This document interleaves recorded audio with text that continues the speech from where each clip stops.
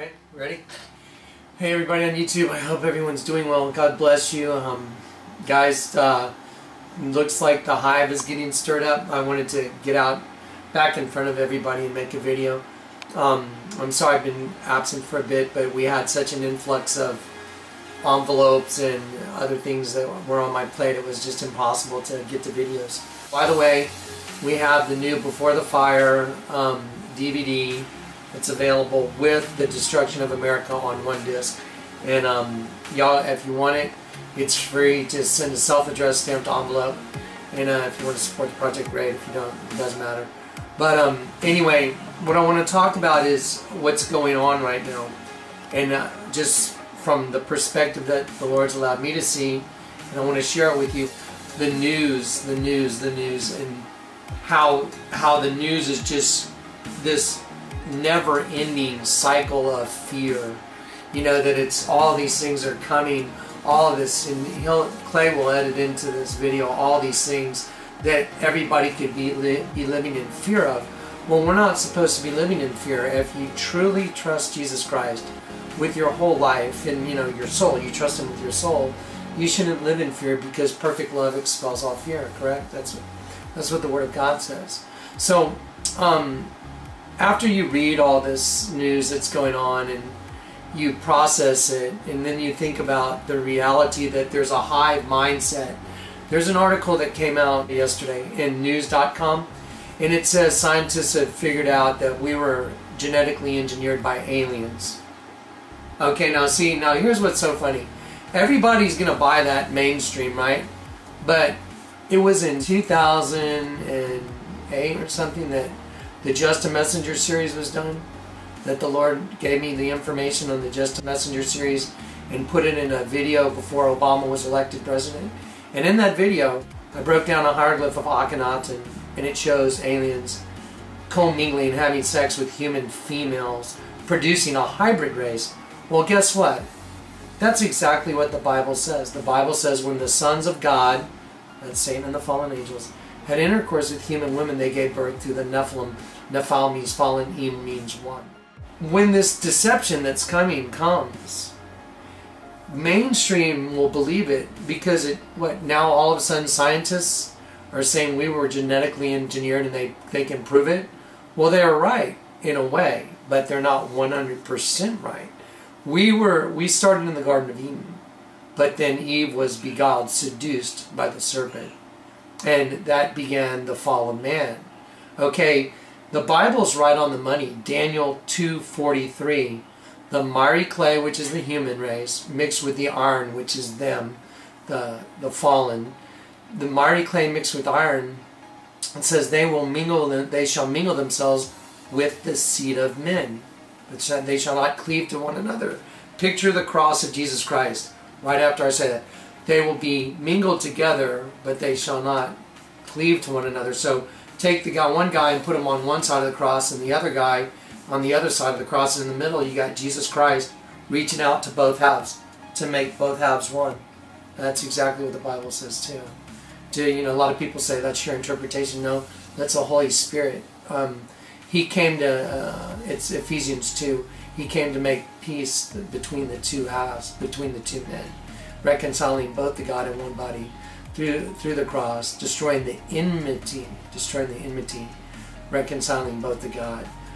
His purpose was to create one new man in Christ. I'm just going off the top of my head, but the reality is there's scripture that supports every single thing that I've been trying to show you guys. So now we have the star. We are star people. Scientific proof we were created by aliens. Well, there. You know what? Here it comes. The hive's been stirred up with fear. Now that the whole hive, and Clay will give you the details of that article. It's amazing. The hive's been stirred up, and now there's big problems on the whole planet. The whole hive is in fear, and they're looking for some way out. That's going to be it. And then, you know, there you go. The stage has been set, guys. The stage is completely set. I don't know if this has come 100% accurate, but you know, out there running around the internet, it says, you know, we're at DEFCON 3. If you go to Wikipedia and look it up, you know, it's a descending scale, I think, from DEFCON 1, 2, 3, 4 and 5. Wikipedia has it. So, you know, things are getting very close, so I think it's time to make Jesus Christ the Lord of all. Because, you know, have you ever heard the saying, if he's not Lord of all, he's not Lord at all. So, time's coming close, guys. Time's bearing down on us. Get ready. Prepare your hearts. So here's the article that we're talking about. This was news.com.au. Also, Discovery News. I'll put the links up, and I'll just go through a little bit. I mean, this concept is what, you know, I personally believe will be 2 Thessalonians 2:11. What Johnny was saying, the deception is that people, you know, they want to believe science so much because it disproves God, and if there's no God, then there's no moral ramifications, you know, for our actions. There's no sin, there's no judgment. It's just whatever feels good is good, you know, kind of Oprah theology. And so people will try really hard to believe stuff like this. Take it to the next level. Okay, let's say that aliens did seed life. With that logic, who created the aliens? I mean, where does it start? Where does it end? It starts with God. There's no way around it. There's absolutely no way around it. You can't escape the fact that God has his fingerprint on every piece of creation that he's made. There's just no way. I mean, just look at how a giraffe has to drink water, and tell me how that evolved naturally. The system has to be in place. I'm going to put this small clip from Chuck Missler on how giraffes have what has to take place biologically, physiologically, for them to actually stoop down and drink water. Their heart, their brain, their blood flow, everything. It is a dynamic, mechanical system that is so fine-tuned that it can't develop separately. You understand what I'm saying? I think it takes more faith to believe in evolution than it does to believe that there is a loving God. This is the researchers, and this is the Discovery.com report. They call it biological SETI, and the researchers claim that the mathematical code in human DNA cannot be explained by evolution. So they're saying there's this stamp of intelligent design that it's far surpassing any kind of, you know, chance happening or chance sequencing, that it's structured and it's logical. They go on to say that the research has led the scientists to conclude that we were invented outside the solar system already several billion years ago. So this is where the lie comes in, because it does support that there is intelligent design, but they're automatically going the alien route. It's also hinting at this hive mind concept that Jonathan talks about, where there's this code that's hidden in the DNA that can be activated. It's like a secret message that we're carrying in our DNA.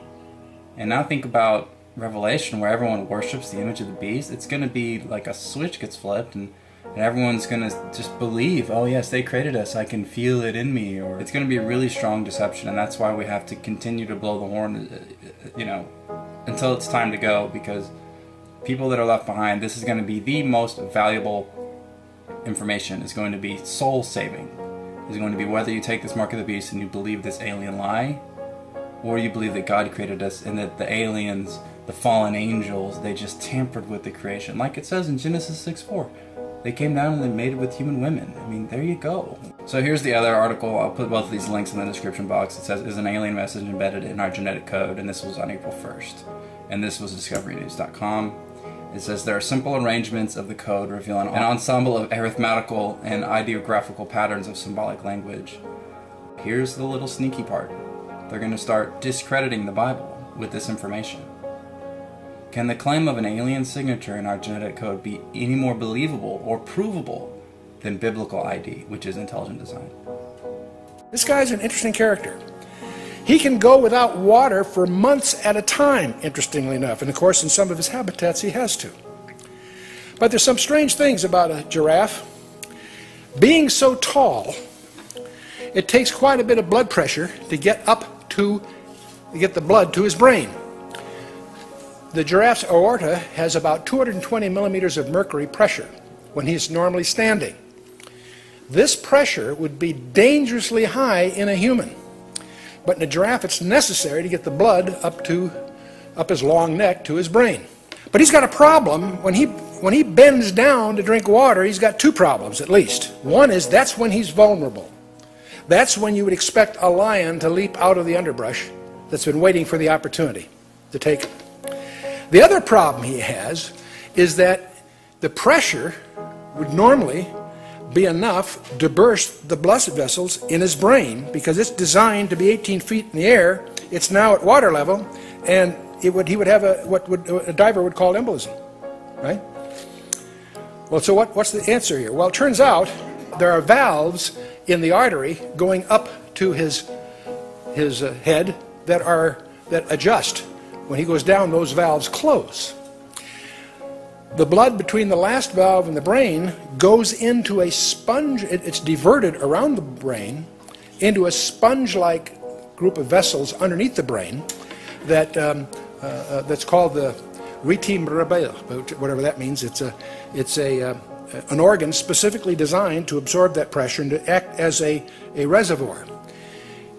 As he raises when he's down there drinking, if he was to suddenly raise his head, he'd have just the opposite problem. He'd have no blood in his brain, and he'd have a dizzy spell, he'd pass out, whatever.